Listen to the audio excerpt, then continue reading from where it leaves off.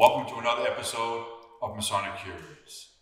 Today I have two individuals here that are going to be talking about sort of an unusual Masonic event that may take place. Now, in the previous interview where we talked about Bethel Lodge, I actually got involved with looking at photographs and trying to find photographs of what was left of Enfield, Massachusetts and Bethel Lodge.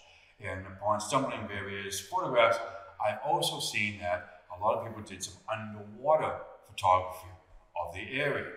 And I'm always wondering, I wonder if that hole in the ground might be the cellar of the old Bethel Lodge Masonic Temple. But here are two brothers who have a nice surprise for you. Hello everybody, my name is Ryan Maslak from Eden Lodge in Ware. Hello everybody, my name is Erich Horgan. I'm the past master of Marine Lodge in Falmouth. And we're here to talk to you today about a project that we're working on together to do at the Quabbin itself. In the previous episode, you learned about Bethel Lodge of Enfield, Massachusetts. We're working on a project to see if we can have a group, a delegation, come out to the Quabbin and do a dive down to where the site of the lodge was. Worshipful Horgan is an experienced diver and oceanographer, and we've been able to get some idea of where the lodge is currently. Although the buildings were raised completely, a lot of the stone foundations are still there.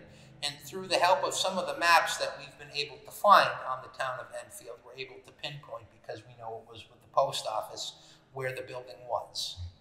That's right, Ryan. So right now it's an exciting time because what we're trying to do is to geolocate where the lodge is relative to land masses and at what depth. We're starting now to assemble our dive team. We've got some expert divers on board with us. Ultimately, what we'd like to see happen next summer is to open a lodge on the bottom. And it looks like the Bethel Lodge is probably 100 feet underwater. Could even be up to 120 feet underwater because it's downtown Enfield. Right. Swift River ran right through downtown. And from the bathymetric maps that we're looking at, it's deep. So this is right in the wheelhouse of the experts that are going to be diving with us. Yes.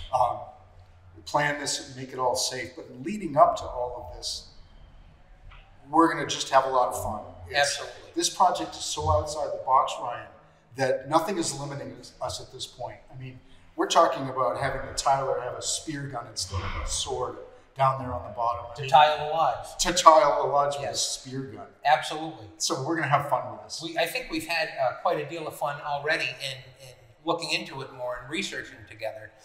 When one looks at a map of the Quabbin, you'll see the Prescott Peninsula, and at the very bottom is Mount Ram.